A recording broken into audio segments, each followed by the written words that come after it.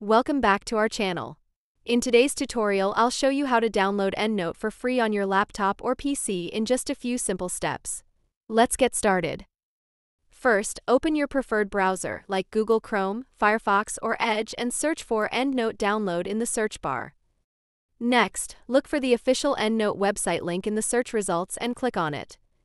Once you're on the official site, you'll see options for purchasing or trying EndNote. Scroll down a bit and you'll find the option to try EndNote for free.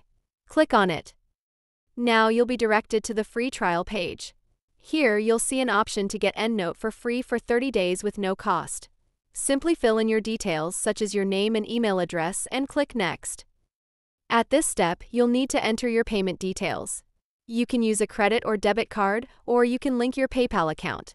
Don't worry, no charges will be made until your free trial ends, and only if you decide to continue using EndNote. And that's it. You've successfully downloaded EndNote for free. Remember to explore all its features during the 30-day trial to see if it's the right tool for you.